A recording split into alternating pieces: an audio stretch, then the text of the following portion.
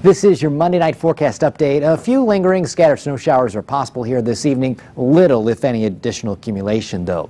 Clouds linger into tomorrow. Temperatures will drop into the upper teens early Tuesday morning. We're going to have a mostly cloudy start to the day, but the clouds will be decreasing, especially during the afternoon when a nice amount of sunshine should be seen across the area. High temperatures end up right around 30. For Wednesday, winds really start to pump in from the southwest. Our temperatures get a great boost. We'll be up to 45, but then on Thursday, things turn colder again. 36 with some occasional rain and snow showers.